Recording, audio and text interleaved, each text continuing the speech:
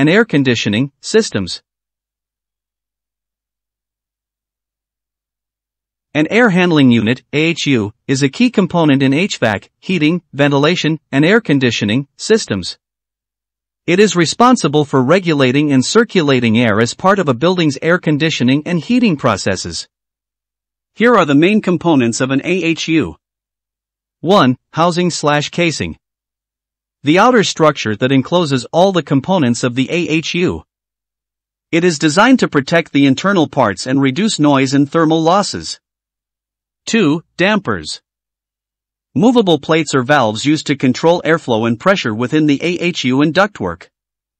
They are essential for directing air and managing the mixing of fresh and return air. 3. Filters. Used to remove dust, particulates, and contaminants from the air. Filters can vary in type and efficiency, including pre-filters, bag filters, HEPA filters, and activated carbon filters. 4. Fans/blowers. Used to move air through the AHU and the associated ductwork. Fans can be of different types such as centrifugal or axial, depending on the application and design requirements. 4. Coils.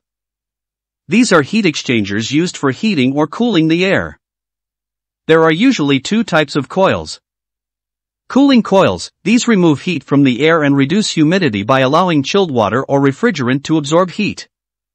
Heating coils, these add heat to the air using hot water, steam, or electric heating elements.